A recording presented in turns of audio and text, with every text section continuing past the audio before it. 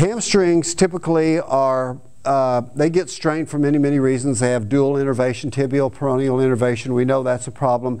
But also, when you have an anteriorly, inferiorly rotated pelvic bowl, it makes the hamstrings stretch weakened. They get longer.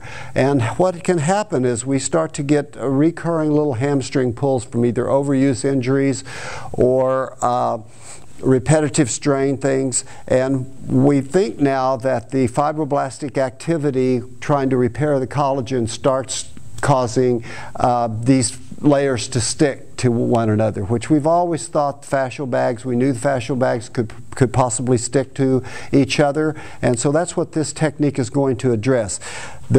When Tom Myers says muscles that are locked long, how can muscles be locked long? Well, on the hamstrings, these things are long because they're overstretched, as the ischial tuberosities have to go up. They're on the stretch, and then you get these adhesions that go on between the fascial bags that glue the hamstrings down in a locked long position. They're still weak, but they're locked long. You can do all the hamstring work you want, but you may not have a lot of good results until you start to separate the fascial hamstring bags.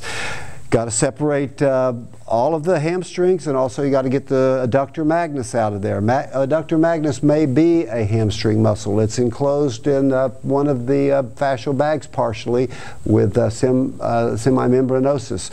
So one of the techniques that I love a lot, been doing it a long time, many years, is I'm going to try to roll the fascial bags over on one another first in a transverse plane